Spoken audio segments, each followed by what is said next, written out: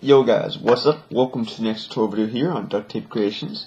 So in today's tutorial, I'll be showing you how to make a duct tape painting. So it's going to be really cool. Hope you enjoy.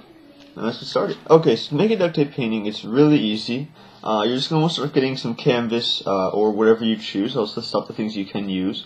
You can either get this foam board here, which I've been using. I actually just discovered recently when I did the flash time lapse. This is like really good to use. It's not that expensive and it's really close to canvases, like the way actual canvas feels. It's pretty sturdy, it doesn't bend, so that's really nice. And if you don't have any of the foam board on hand or any canvas, you can use cardboard, or you can just use duct tape and make a huge sheet of tape and put the design on the front of it. So that's pretty cool. There's many ways you can choose what's going to be your surface you're using for the painting.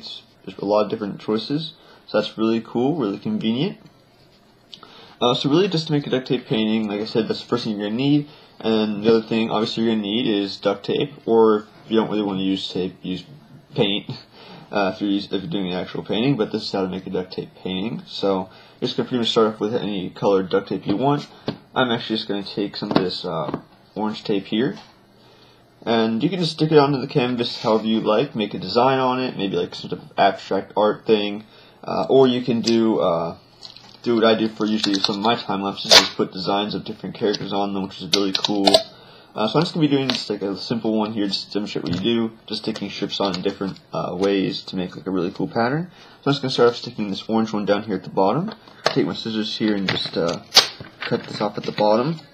So let's see if I can get that there real quick. There we go, a little bit of a weird angle, but got it.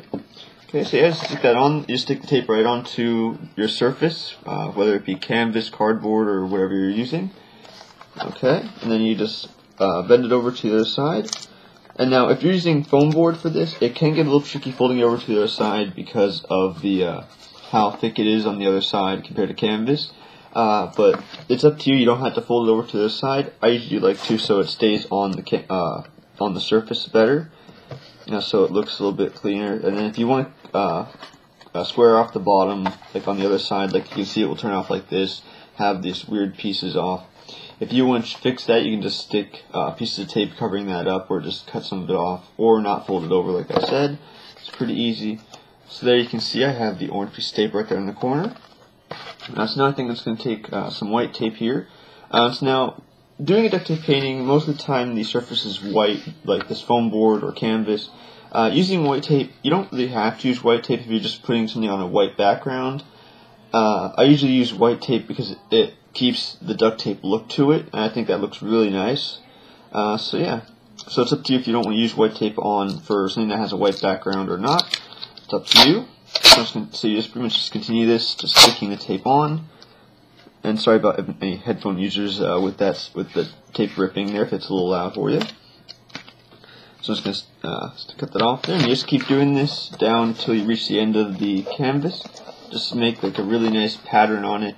And now you don't have to do like what I'm doing right now, just like alternating different colors and making a cool pattern.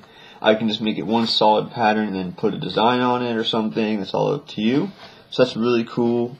So I'm just going to finish this up here, just sticking on the different colors of tape I'm going to have on, and then I'll show you the finished product, and I'll show you different creations I've made using all the different forms of surfaces you can use for paintings. So I'm going to finish this, and we can move on to that. Okay, so I just finished sticking all the strips on here to make this cool abstract kind of painting, just with the strips going like diagonally, vertically in different ways. So that's really cool. So this is a basic way of making a painting if you're just starting off. So that's really nice. So if you want to make more complex paintings, like the ones you've seen in my time lapses with like Patrick Star and all that, which I'll show you in a few minutes, so if you haven't got to see them. So yeah, it's just like this is a perfect way to start off doing paintings if you're just learning how to do it. Just start off doing this, and you can once you get better, you can start doing designs on it, which is really cool. So yeah, if you do like designs on wallets, that's really easy. You can just copy that to a larger scale into a painting. And doing it on a painting is a lot easier than a wallet because it's not as small. So there's another cool thing to do. So yeah, So one thing I want to mention before I move on to anything else, all these little fold-over lines back here, there are ways to fix that if you don't want them. You can either stick strips of tape here to make a border line covering all of them up and just keep them sealed down, or you can just avoid flipping them over to the other side all completely by just sticking them on the top and not flipping them over. That's one way. Or you can just take an X-Acto knife or something and just cut off a little bit of it and make it a straight line so it looks a little bit cleaner. So yeah, there are different ways of fixing that, so that's all up to you. So yeah, this is just a basic abstract one you can do if you're starting off, like I said. And then if you're getting better at it and you've made designs on wallets, you can do this kind of thing here. So this is really cool. Patrick Starver and I did a while back. Just used canvas on this one, so that's really nice. So now canvas is a really nice a material to use while making a painting. You can also use foam board, like I said, which is a really good material. It's really close to how canvas feels. So yeah, if you remember this, the flash one I did with the foam board. This is a solid background. You can do that, just showing different ideas you can do. So yeah, this one's just like I said. You can use either one. So now, besides foam board and canvas, you do have other options, like making a full sheet out of duct tape, like this one here, which is pretty cool. It uses up a lot of tape, depending on the size of the sheet you make. So yeah, this one, it's convenient to use if you don't have any other materials like canvas, foam board, cardboard, or something like that. If you do have the amount of tape you can use, it's perfectly fine to do this. Really cool.